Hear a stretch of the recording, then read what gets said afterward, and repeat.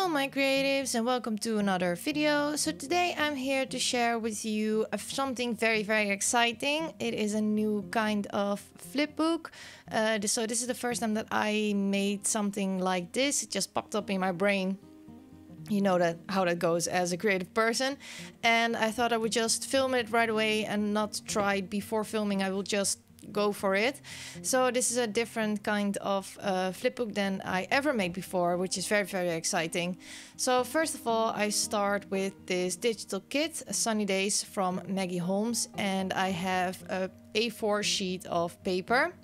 So this paper is now 11 inches and I score it at 6 inches because I want to have a back flap and a front flap.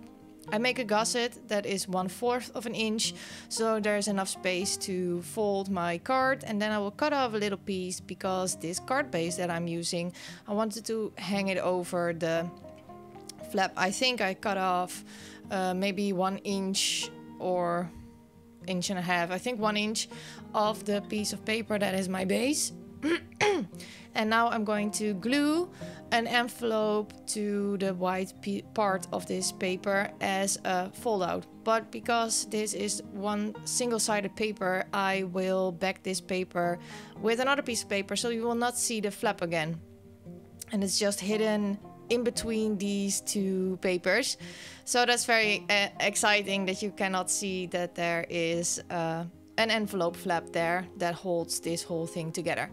So what I'm doing now is I'm just gluing with some wet glue. I like to use wet glue because that gives me a little bit of wiggle room when I am placing my paper on there, so it can be put on kind of straight. And after I burnished everything down and made sure that everything was stuck together, I will cut off the excess paper. So this is what I like to do because I always trim my paper too short or too big and I have to go back into it with my scissors. So this way I know that the paper will exactly fit the other paper that's already there. So then I have here the inside of my flipbook and the envelope that flips in and out. And now I am going to rescore my fold lines so that it will also be in the other paper. But I like to do this twice so I know how the flipbook will look and I know where I scored before. So that's why I do this double. So yeah, this is the front, and now I'm going to glue my oh no, first I'm going to decorate. So this is a regular card base, like a pre-made card base. So I used the digital kit with A4 sheets of paper and an envelope that was with the pre-made card.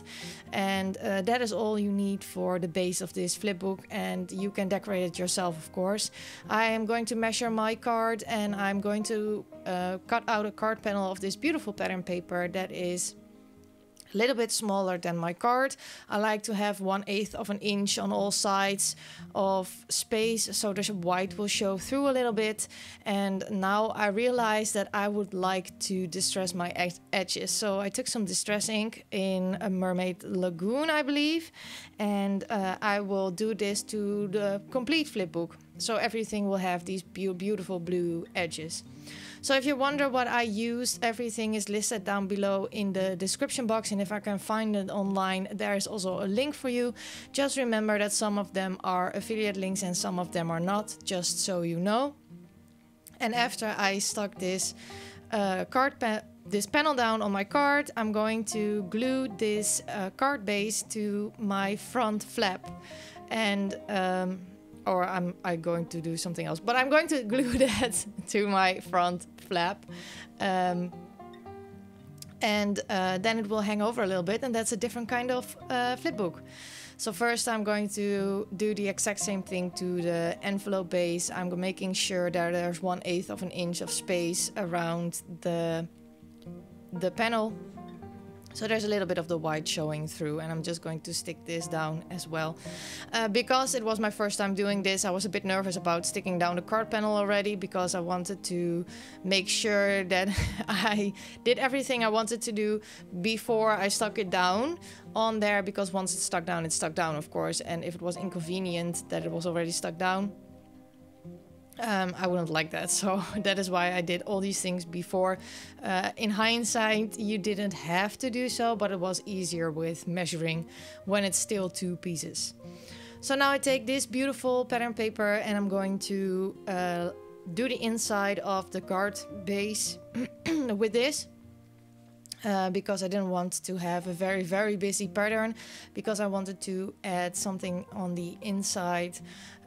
So I needed a pattern paper that was a bit more, you know, basic, a bit more relaxed and not as overpowering. So that is why I chose this beautiful pattern paper. So if you wonder how I print and prepare my digital kits, I made a video with a tutorial for you, so you can do the same. I show you how I do it, but I also give you a tutorial in Word. I share with you what kind of paper I use and how I fussy cut and all the good stuff. So I will also leave that link down below in the description box, so you can check out that video if you want to know how to prepare and print your digital kits and make them ready for crafting.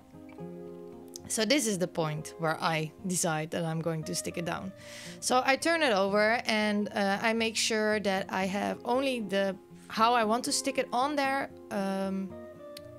turned over on my base. I don't know if that made sense, but that way I'm sure that there will be no extra glue on places that I don't want to have glue. So now there's this little piece of white card base showing, and I'm going to add this scrap piece of paper from the front cover to, you know, spice up a little bit, make it a bit fun. And that's the fun with scraps. It fits my meal, and this scrap is used and it doesn't end up in my stash because I have tons and tons and tons of scraps. So I am always very pleased if I can use up some of my scraps in the project itself. So now I am going to grab my embellishments, and I am going to figure out what I want to do, because the base is ready now. So all you have to do is do some embellishing. And what I like to do is I like to rummage through my basket and take out embellishments that will fit my meal and put them to the side, so it's not that big of a piece that I have to go through. Now I'm going to stamp out Hello Jacqueline on a post-it. I thought this post-it fit really well with the color scheme that was of the Sunny Days kit. And I'm going to rip it out because I love the look of ripped paper, and I really wanted to add her name on there because I love to do so. So I thought stamping it would be perfect for this project, and I really, really like that. So this is the embellishment cluster for the front cover, and I'm also going to stick this down with some wet glue. With embellishments I switch between wet glue or a tape runner. It depends on what I'm sticking down, or it depends on what is on closest to me, but that is what I'm doing here. So now I am ready, and I'm going to go through my little pieces there, and I find some very cute tiny pieces that I can add to my embellishment cluster on the front cover, and I will do so. So this is a summer themed mail, as you see. I was kind of late with sending this out in summer, and with all the mail being a bit upset, sometimes it takes a little bit longer for it to arrive. So I'm a bit late with posting this, but it doesn't really matter, because this base, you can do it with every mail you want. You can use whatever kit you would like to use. You can use whatever collection you would like to use. You can make it autumn themed or Halloween themed or any kind of theme or color scheme. It doesn't really matter. The base stays the same, and I thought it was so fun to have something a little bit different and a little bit more interactive.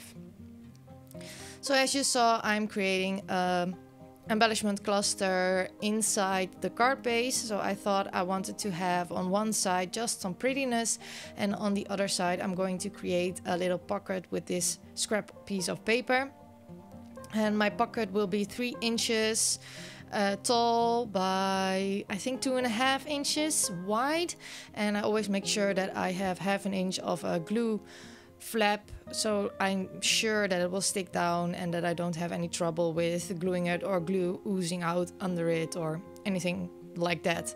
And this pretty pocket will fit one of my playing cards perfectly, so you will see me later on add a washi sample in here.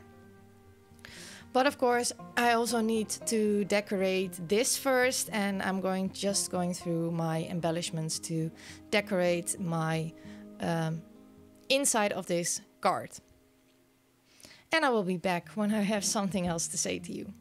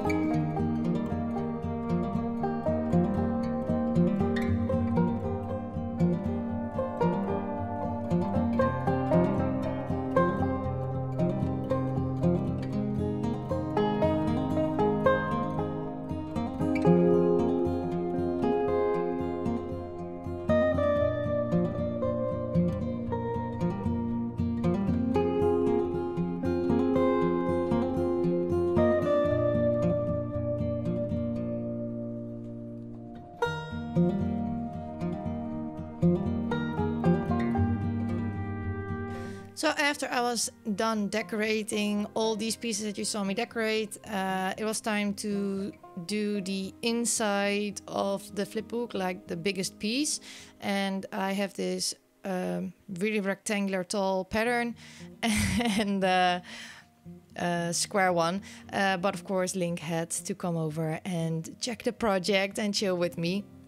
I decided to add another pocket, and this pocket will be 2.5 inches wide, and it will cover the whole, or almost the whole card or the flipbook base. Oh, words are difficult today. And I will do the same as I do with all the other pockets, only this is a different format and a different size. But I just take the height of the paper that I already have, and I'm going to distress this as well to keep everything cohesive. And I'm going to stick this against the scoring line, not on top of the scoring line, because if you put it on top of the scoring line, your book will not close properly. But if you put it a little bit before the scoring line, there's no problem at all, and it will close beautifully. And now I can start decorating the rest. So this was a bit of a challenge, a bit of a struggle, because I didn't really know what to do, and I wasn't really happy with it, what I did, but in the end, I'm very happy with what I made. But it was just a lot of tossing and turning and auditioning pieces. And yeah, you know, sometimes things don't come out naturally. So the base, even though it was the first time that I did this, the base came out very, very fast and very natural. But sometimes like this, the embellishing was not... I didn't really like it, and then I missed some pieces, but what to put there. But in the end, I really love what I made. So yeah, I don't really think it's very interesting to hear me talk about putting all these embellishments on there and putting them away again. So I just let you watch this part, and if I have something to say again, you will hear me again.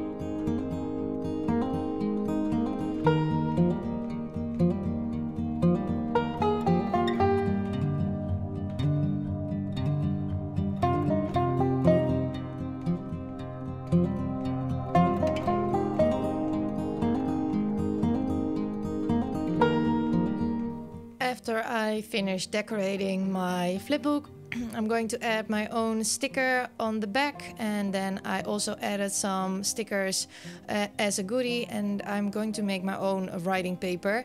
So that is something what I like to do. So here's the playing card. I'm going to add the washi tapes on there. I love to give washi samples, and I try to fit them to the color scheme of the mail. It's not always a perfect match, but it's something I like to do, and I also really enjoy using that washi then again on my writing paper. So it will match a little bit. I chose some pinks and some aqua turquoise colors, and this thin strip has some shells on there, and I thought that really fitted the theme of this mail. I always like to add some extra embellishments on a corner of the writing paper.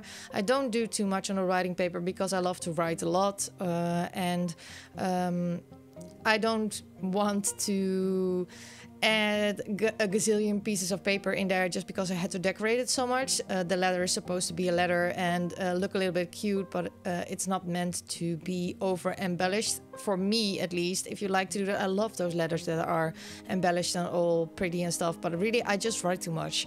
I have too much to say for that to be a thing I can do, and it would also not be a thing that I would share online because I see people make those letters while writing them, and for me a letter is something that is personal, and I'd rather not share that with you online here on YouTube, because it's more about some privacy, you know, for the one who's receiving this, and for me.